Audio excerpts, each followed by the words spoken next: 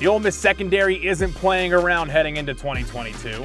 The pass downfield, picked off, it's intercepted, headed the other way is A.J. Finley, to the 20, to the 15, to the 10, to the end zone, touchdown, Ole Miss.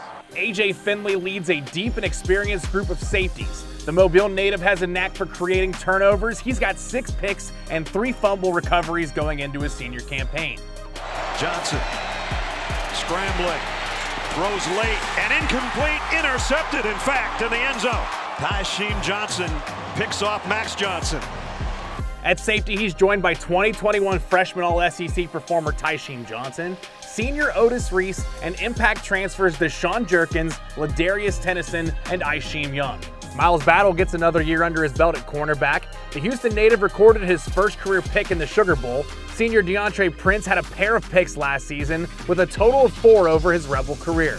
Cunningham wants to throw deep over the middle, and this one is picked off at midfield, and the Rebels will take it the other way. It's Prince. Ole Miss will need youngsters like Markevius Brown, DeMarco Williams, Kendrick Breedlove, MJ Daniels, and Trey Washington to take another step in their second seasons in Oxford. Freshman corner Davidson Igbinosun has also been turning heads at fall camp.